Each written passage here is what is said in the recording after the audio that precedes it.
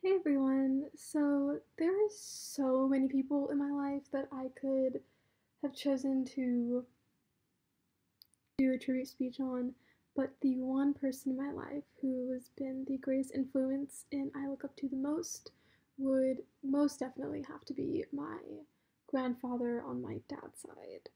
Um, his name is Benigno Garcia, and I'm gonna give you a little backstory on his life.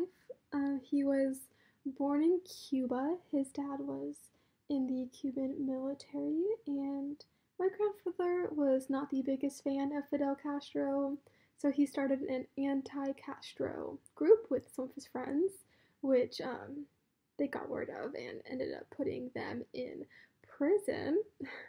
And some of their tasks during time that they were in prison were to go on these boats to the different little islands around Cuba that they owned, and do work on them. That was like part of their punishment. One day, they decided to throw the guard overboard and the person that was driving the boat overboard, and they hijacked the boat and went on their way, not knowing which direction they were going in. They had no idea because most of the country of Cuba is illiterate and their schooling is not the best, so they had no idea where they were going. And most people would go to Florida. They didn't know where Florida was. They just kind of went straight until they hit some land. They ended up in Mexico a couple of weeks later because they were on a little small boat. My grandpa, when he landed in Mexico, um, was 80 pounds at the age of 21, and he was about 5'7". So he was tiny. They had no food or water while they were on the boat. In fact, some of the people that were on the boat ended up not making it um, to Mexico alive. So that was tough. And he stayed in Mexico for about a year because he had absolutely no money, couldn't go anywhere. So he worked there and he ended up having a daughter in Mexico. Worked there until he could get some money, left because his dream was to go to America and make a life for himself. So he went to New York with his friends and got his American citizenship. And a few months after being in New York, he actually met my grandmother who had just come from El Salvador, um, trying to get her citizenship as well. They met, fell in love, ended up moving to California where they had my dad and then my aunt. He worked his butt off in California to create this life for him and his family because he didn't want them to experience anything that he experienced living in Cuba. He actually did have two daughters that he did leave behind in Cuba.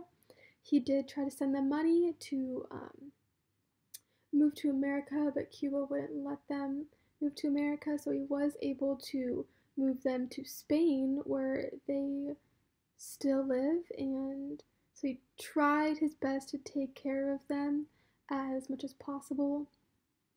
And while he's in California, he was a family man. He everyone around him looked up to him. He was such a nice, sweet guy, and he was always just the nice person. He would lend money out, not expecting anything in return. Um, I love him so much. I look up to him so much. Um, and one of the biggest reasons why I love him is he's actually the one who convinced my dad to stay in my life because sadly my parents were not together when they had me. They were very young, they were like 20. And my dad was just a scared 20-year-old who didn't have much money and was like, there's no way I can be a dad. And he was gonna just bounce. And my grandpa was like, nope, that's not okay. That is your child. You are gonna be in her life. So if it wasn't for him, my dad wouldn't be in my life. And now my dad and I have a great relationship, which is awesome. So I really, really thank my grandpa for that, for just like pointing my dad in the right direction and being like, nope, you gotta take care of your responsibilities. Um, he is the greatest. Sadly, he passed away about 8 years ago, so I only really did get to spend a couple of years of my life with him, but those years that I did spend with him were amazing. He adored me, and we had the greatest times together. Um, he just all around was the best person I could ever ask for in my life. And yeah, so that's my grandpa, and I love him and I miss him. Rest in peace, Abuelo.